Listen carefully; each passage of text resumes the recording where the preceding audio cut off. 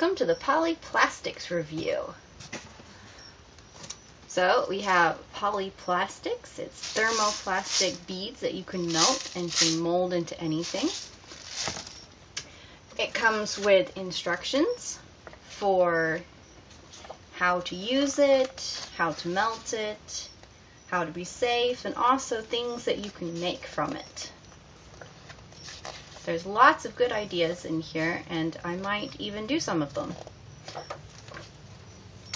It also comes with a color guide, which tells you how to mix the colors provided to get the color you want. And these are the colors we got. There's gold, silver, black, blue, yellow, red, and white. Now, let's begin.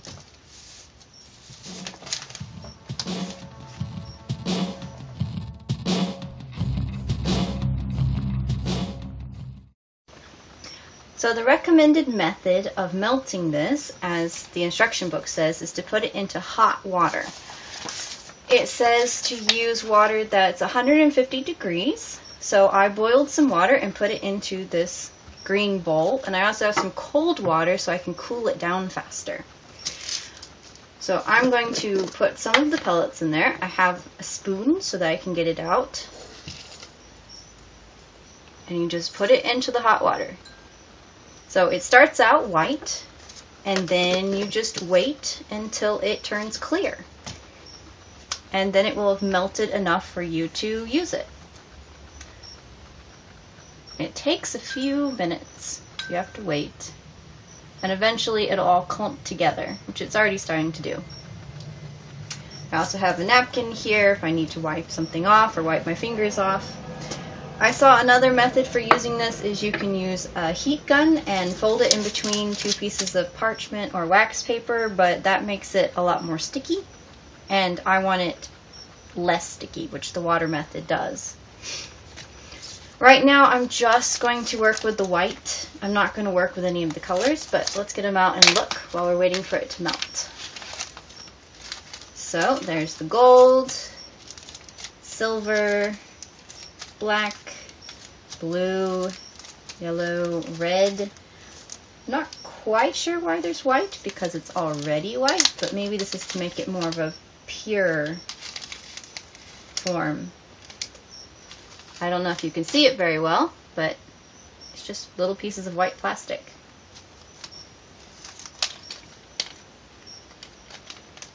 Alright, so it's starting to get there. You can see that the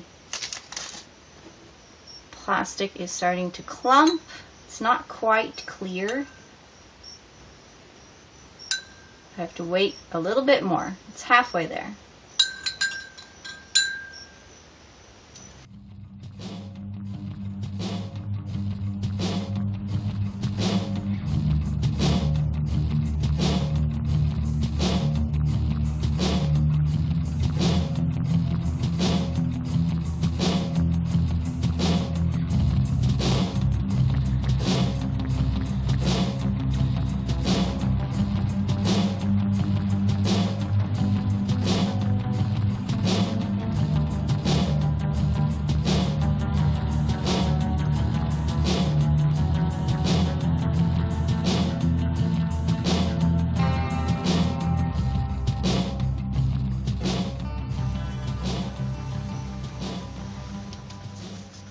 So since using different water is working out a lot better than the last one, let's go ahead and get the colors ready. Okay, so remember we're making light blue, so I need 1 blue and 2 white pellets.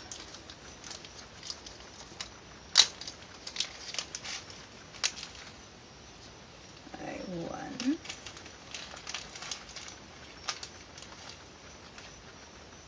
2.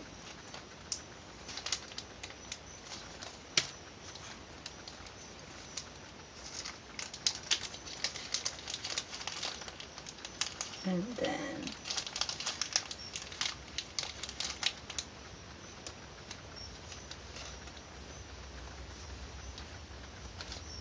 1 blue. Now, when you're using the colors, you have to melt it with the plastic. I'm not going to do that yet. I think this stuff is ready. Alright, so that worked a lot better. It's a lot more squishy, moldable. It's very hot, but it doesn't stick to me. So I'm going to make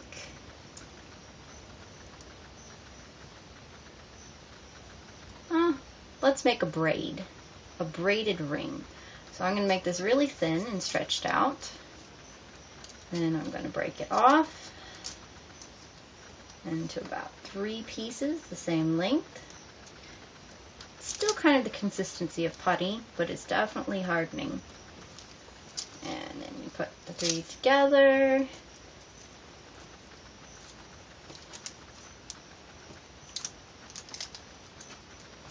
Now, I have wax paper down so that it doesn't stick to my nice table, but man, it's starting to stick to itself quite a bit.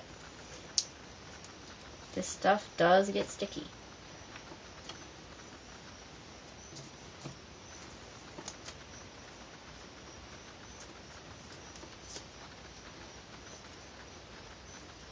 So whatever you're going to make, you need to make it pretty fast.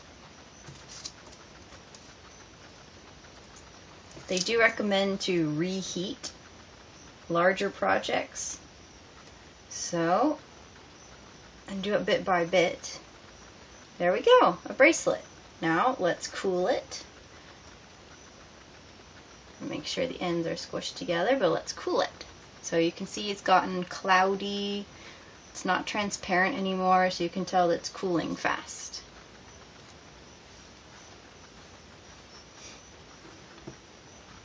Now I just have to wait until it turns back into this color, and then it will be hard. Let's make sure it's keeping its shape.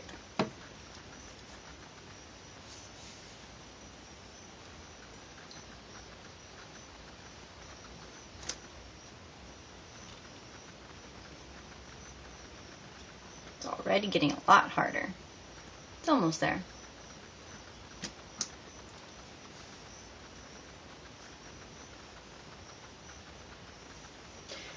Actually, let's change colors. Let's go for something that's a lot easier to see on camera.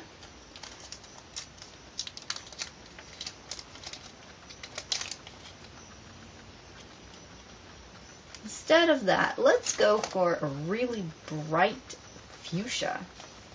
Or that magenta. I think it's fuchsia. So that won't use any white.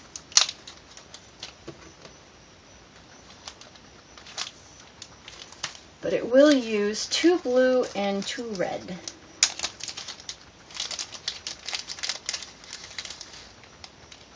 Alright, I have 2 red.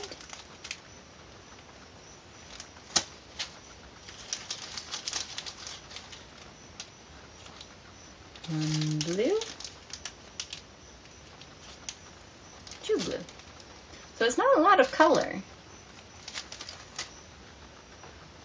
Okay, it's done. And it's pretty strong.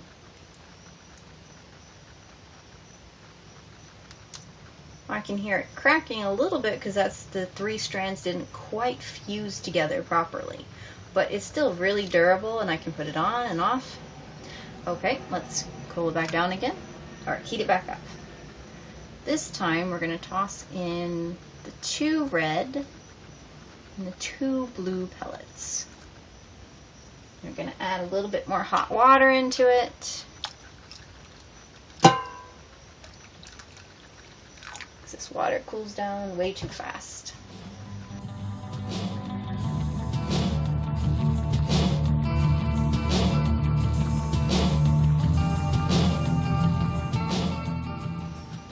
Alright, let's mix the color into it. So you just pull and mix and stretch. You can see how the colors are getting all stretched. And you just keep doing it until it's worked into the plastic. Or you could stop now if you want a weird patriotic type marble.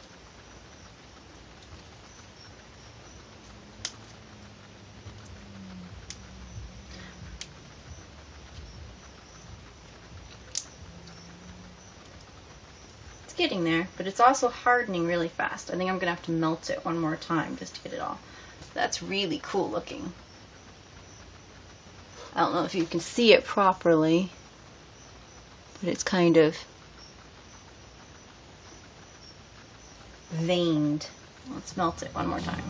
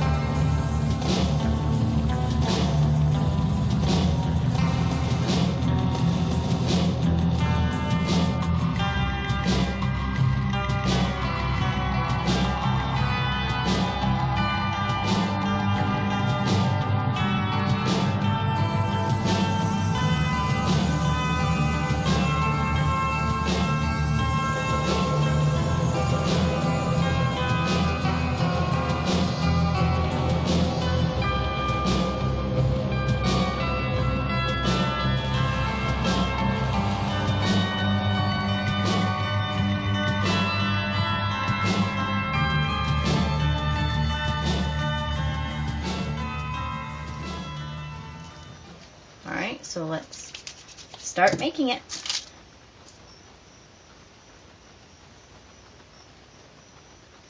Try a little bit different approach this time. I'm going to make the same bracelet, but I want to make sure everything sticks to each other this time. So we're going to keep those two in the hot water while I work with this one to make it nice and long.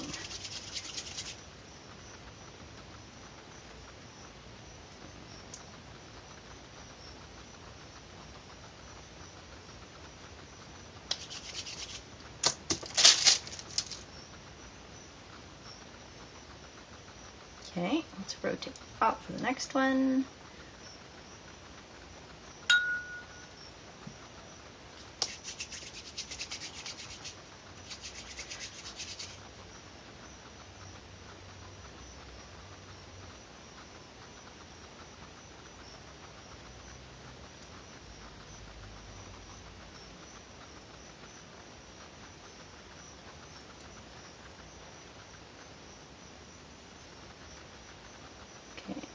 Don't want that to touch.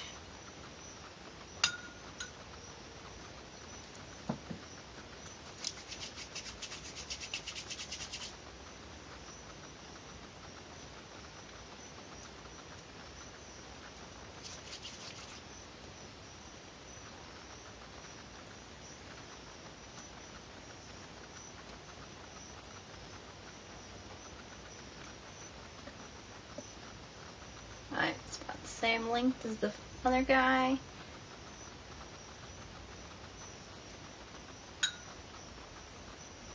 Oh no, they all stuck together. This stuff is very sticky when it's hot.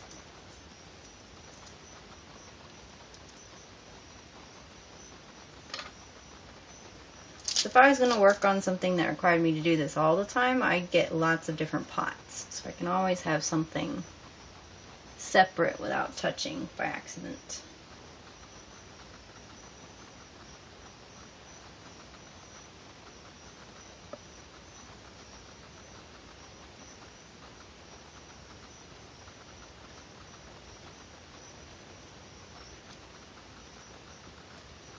Okay. Let's put this one back in the water.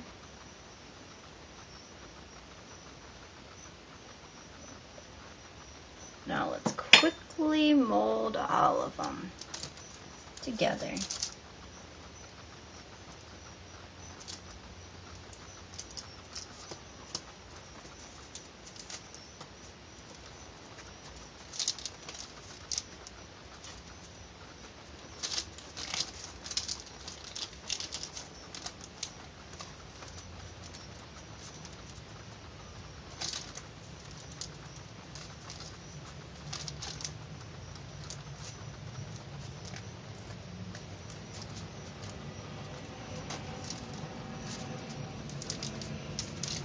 This stuff definitely sticks. Alright, I need to warm that up.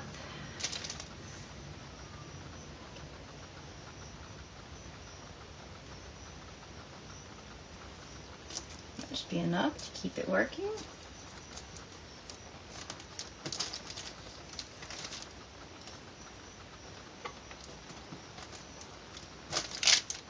Alright. Now, this doesn't quite fit around my wrist, even though I have a tiny wrist, so let's heat it up.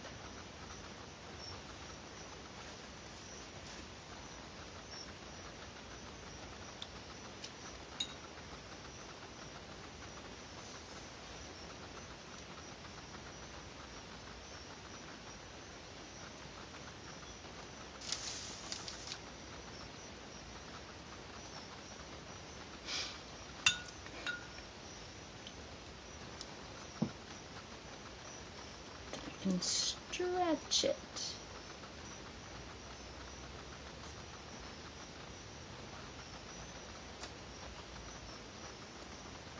And then I have a bracelet. It's kind of getting destroyed though.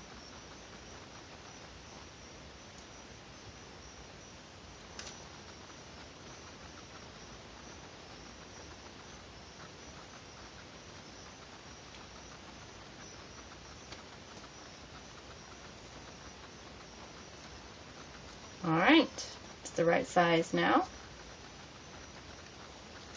And now we cool it off.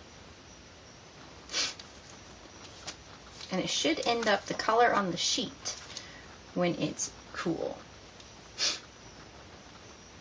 I'm thinking it'll end up a little bit lighter because when it was transparent is when it matched the dark color. And it's done. Kind of looks like candle wax a little bit, but it's a lot more durable.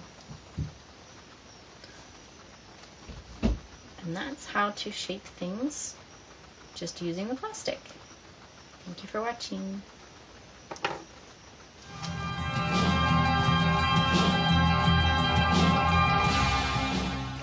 Stay tuned for next time because this stuff can also be used to make a homemade warbler. So I'm going to try my hands out with that.